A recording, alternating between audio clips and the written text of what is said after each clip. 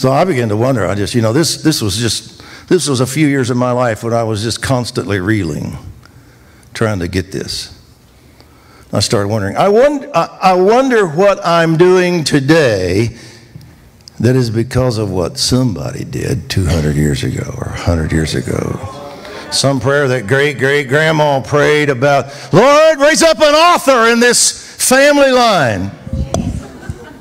Author in the Sheets line.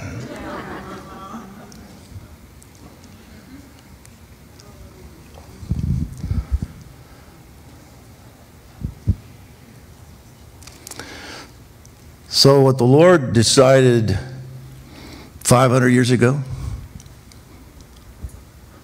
400 years ago, 250 years ago, all those quotes you read last night. He can't finish what he started with this nation until this generation comes into agreement. Until there's some repentance, which has happened. The cleansing of, it's like, you can't undo slavery, but you can repent for it, which has happened. We can never deny the fact that we broke covenant with the First Nations people and stole land from them. But you can pray a prayer of repentance, which has happened many times. And let the Lord heal that dislocation. And now blessing, then we can walk together again, and we can walk together arm in arm and get accomplished through this land what God had in mind. Body of Christ, ever get this? We could move on from our wounds and see history healed.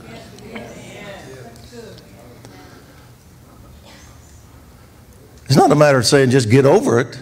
It's get it under the blood. Everybody can be healed. We can move. Now blessing can flow through there.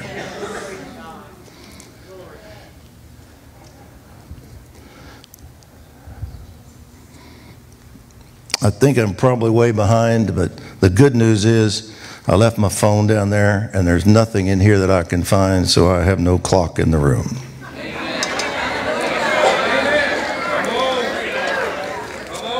So, who knows? 10 minutes, 30 minutes, I'm not sure how long I've been going. 5 maybe?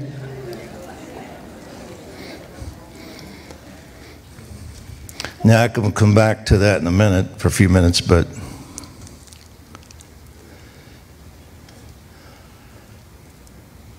the Lord showed me a vision a few years ago when I was at a worship service. Caught me up in the spirit, and I was looking down at the earth, and I saw a circle. And I wondered, what is he trying to show me? This circle on the ground, big circle. And your mind just takes off. Like a wheel in the middle of a wheel. I don't know. Then he pulled me from here to here, took me from here to here, and I was looking at it from the side. And I could see that what I was looking at was not a flat circle, but a cylinder. Spiral. From here it looked flat, but from here I could see that it was a spiral. And he said to me, full circle, higher level. I'm bringing some things full circle, higher level. And there was a lot in me in that season that he was showing me that he's going to do again. But when God does something again, he always intends for it to be at a higher level of glory.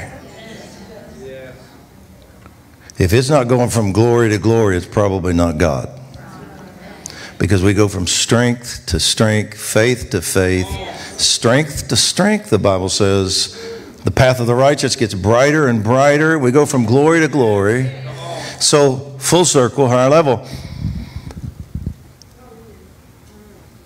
And I started preaching about signs and wonders, another season of those, harvest, revival, but higher level.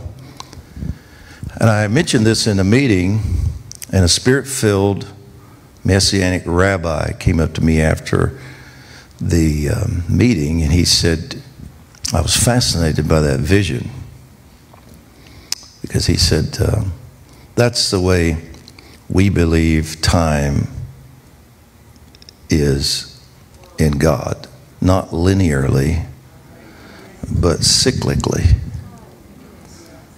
He said, I believe you saw time.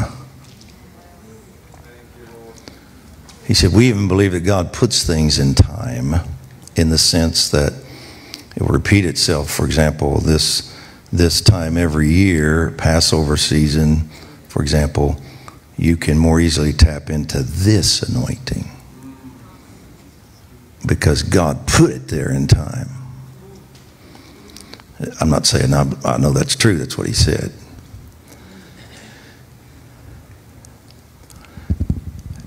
And he said, he began to talk to me, and he said, do you know the meaning of the word testimony?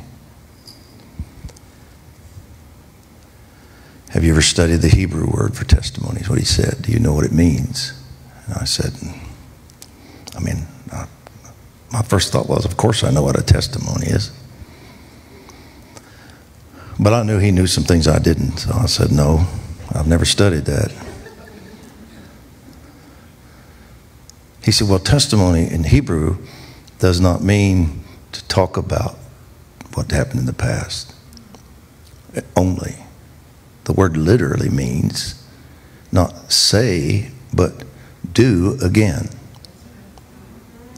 To redo or do again. Because he said, we believe that when you talk about what God did yesterday, power is released into the now for him to do it again. And he said, one of the reasons we're so big on teaching our children our history, I'm talking to you about the power of history. One of the reasons we're so big on teaching them, and what we believe God said so carefully, teach them history, is we don't just believe it's something for them to know, but we believe when we tell them the story of the Exodus, the very same power is released again when we talk about it to bring deliverance to them today in whatever area of their life they need. The spirit of deliverance is in it when we say it, when we talk about it. And he said, with the revelation that I have now as a believer in Messiah and Holy Spirit and all that comes with that, I've been meditating on this, and he said, I've been putting some things to the test in this area just to check it out, and I've been seeing people healed just from me sending individuals to them, not to pray for them, but just to stand up and go every day and and say over them their testimony of healing. Over and over again. And people he said, I've been seeing people healed just from hearing the testimony, not just because faith comes to them, but because power is being released every time they say it.